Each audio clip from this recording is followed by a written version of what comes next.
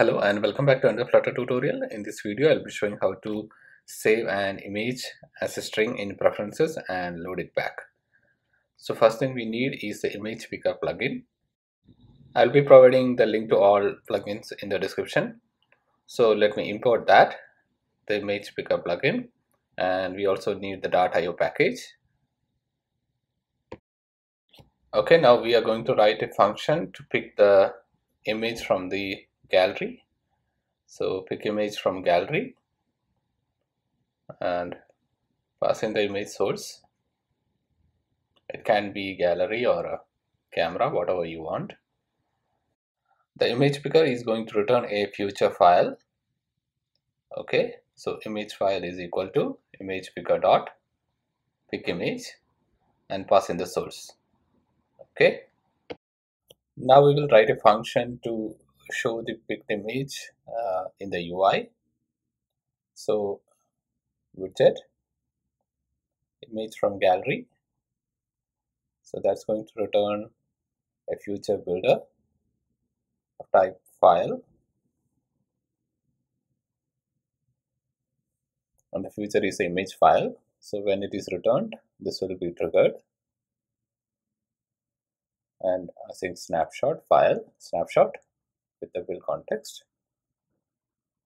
Okay, so I'm going to check if the snapshot dot connection state is equal to connection state dot done. So if it is done, I'm going to check if there is something in the data. If there is nothing, we are going to return a text widget saying error. So otherwise we know that there is something in the data. So image.file and pass in the snapshot.data. Okay. Next we are going to check if there is some error. So if there is some error, we are going to return a text widget and say error picking image. Okay, align it to center. Okay, let me align the other one also to center. Okay, otherwise nothing has loaded till now. So we're going to say no image selected. Okay, so align this to center as well. Okay, now let's add the image to the main UI, the build method. Okay, now we need to invoke the pick image from gallery method, right? So let's add a icon button to the app bar. So icons dot add, and on press of the function we'll call the pick image from gallery. Image source, let's set it to gallery. So run the app. I'm going to reload the app. Okay, select an image. Okay, so the error here is I forgot to call the set state on the image file. Okay, so there you go. Okay, the image is loaded now. So the next thing we are going to do is we are going to save this in the preferences as a string. So let me write a utility function, and we are going to need the shared preferences plugin. Okay, import the plugin, and we are going to need the material package because we are going to return image from here itself. Okay, and a key. So this is the key with which we are going to save the image in preferences. So save image to preferences method will save the image as a string into the preferences. So get the instance of shared preferences and call preferences dot set string. Pass in the key is image key, and the value. And the next method is to get the image string from preferences. So get image from preferences. So that's going to return the image string. So shared preferences dot get instance and call preferences dot get string and pass in the key. Okay. Now we need one method to convert the image to a base64 string. Okay, so pass in the bytes, and this function, the base64 encode, will convert the bytes to a string. We need another function to convert the string to image.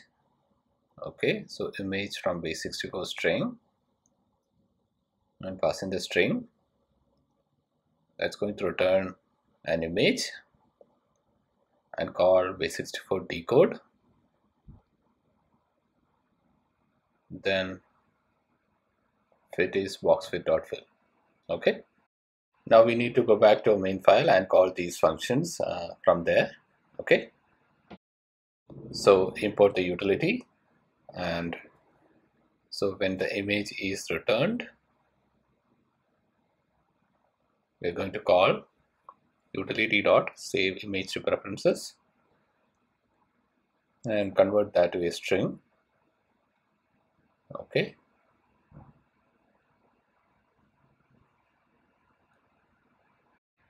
Now we have saved the image as a string, right? So we need another method to load the image back from preferences. So let's write a method load image from preferences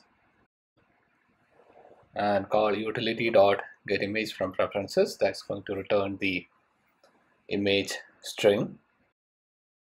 So if it is null, we are going to return.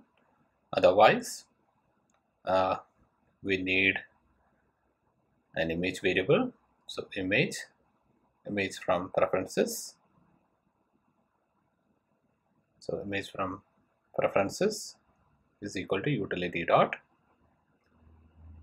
image from base64 string image. Okay, so that's going to convert the string back to image. Now let's add one more button to the app bar to call this function. All right, if the image from preferences is null, we are going to show an empty container. Otherwise, show the image. Okay, don't forget to call setState. All right. Okay, reload the app, change the icon. Okay, reload the app. Okay, it's loading from the preferences. Okay, let me reset the image when we click on the plus button. Okay, that's working.